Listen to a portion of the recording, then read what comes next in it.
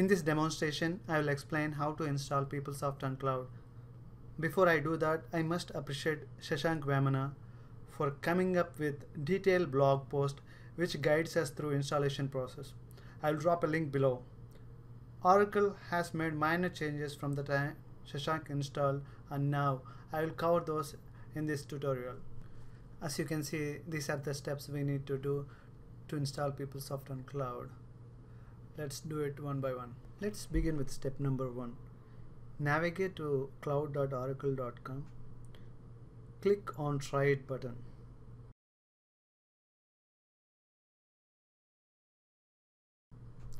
Sign up with your work email because Oracle recommends it. Once you sign up, you will receive account details to your email ID. The email looks like this with access details. Let's move on to the next step, generating H key pair in order to securely access our cloud application. Open puttygen.exe. Puttygen comes along with the installation of Putty. Select the default options. RSA key should be SSH-2 RSA key. Click on generate. Move the cursor around this place. As you can see, when you move the cursor, it is encrypting. Key pair is generated. Provide the passphrase. In my case, I kept it. Please don't forget it. You need this in the later part of the installation. Click on save private key. Save the file on your desktop. Make sure you copy the public key by scrolling so that you will get the complete public key and save it in a notepad. Make a note of the public and private names where they are saved. You need this information later. Let's move on to the next step, uploading SSH key pair to the cloud. Navigate to cloud.oracle.com/signin. Select the data center.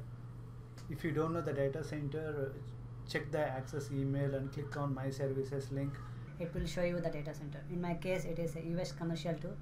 Click on My Services button, log in with your credentials. Then click on the navigation pane and select on the compute icon.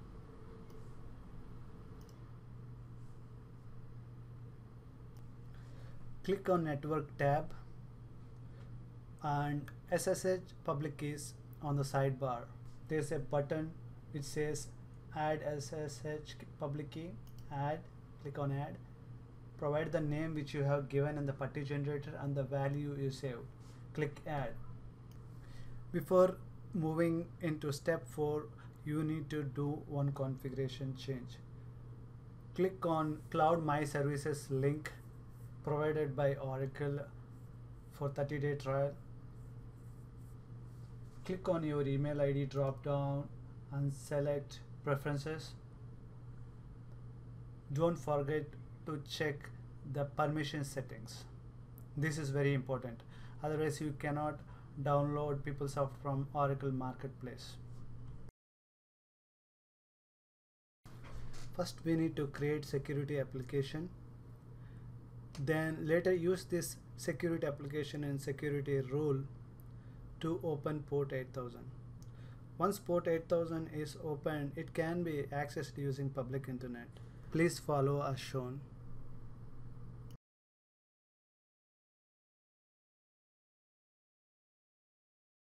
It's time to install PeopleSoft image. Search for Oracle Marketplace in Google and select the first link. Look for the PeopleSoft product you want to install.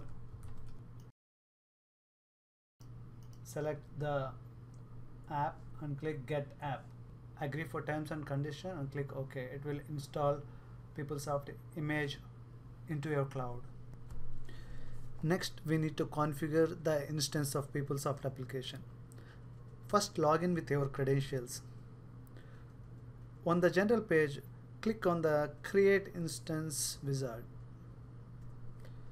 Enter the following information shown in the screenshots.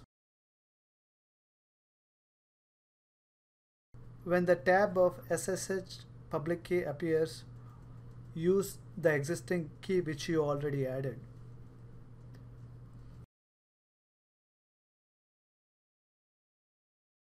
Also add the security list which you have created before. I think the screenshot shown will help you.